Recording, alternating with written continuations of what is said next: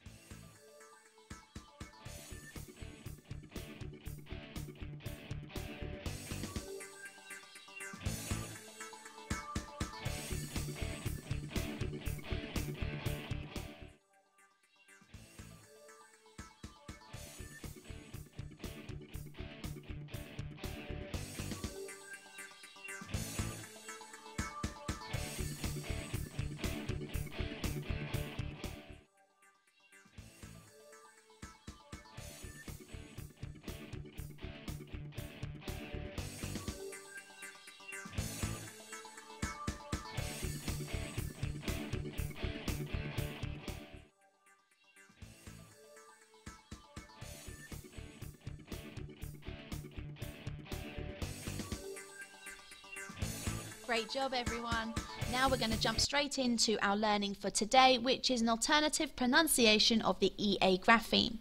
Alright, so we're looking at two different sounds, different ways of saying the EA grapheme when we see it. Now one of them you should definitely know, one of them you've probably heard but weren't 100% sure of. Okay, so we're going to start with our EA grapheme, and the sound we're looking at first is the E sound. Now my favourite rhyme when it comes to this is when two vowels go walking, the first one does the talking.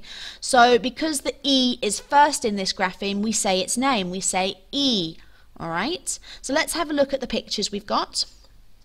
We have got a lovely necklace of beads, beads, beads.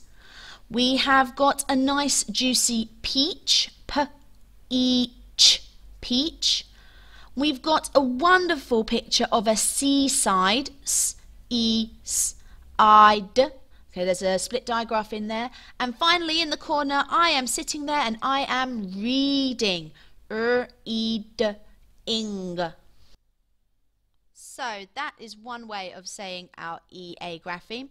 The other way is a much shorter sound. So instead of being a long E sound, it's a short E sound. So let's have a look at these pictures and see what we can see. Okay, so remember we're looking at the EA as an E sound, and in the top left corner we have got a loaf of bread, bread.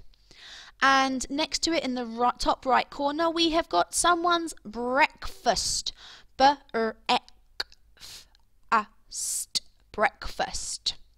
Okay, and then just below where we've got our loaf of bread we have got some feathers, feathers.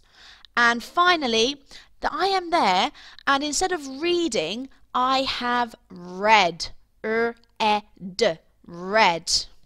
which you'll find really interesting because it's spelt exactly the same way, which means it is a homophone. Okay, so read and read are exactly the same, but they are said differently, so they are a homophone.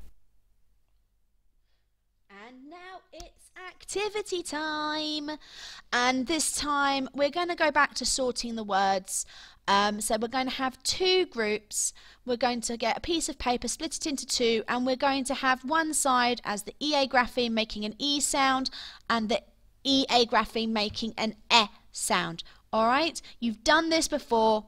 I know you can do it. If you need to, pause the video so you can see the words, sort them, and then I would like you to use these words. I'd say 4 to 6 of them, 3 of each type, in some sentences. And can you extend those sentences? Conjunctions, can you make some expanded noun phrases with some adjectives? I cannot wait to see what you can come up with. And that brings us to the end of another phonics lesson. Well done everybody. I look forward to seeing your work. And until next time, see you later.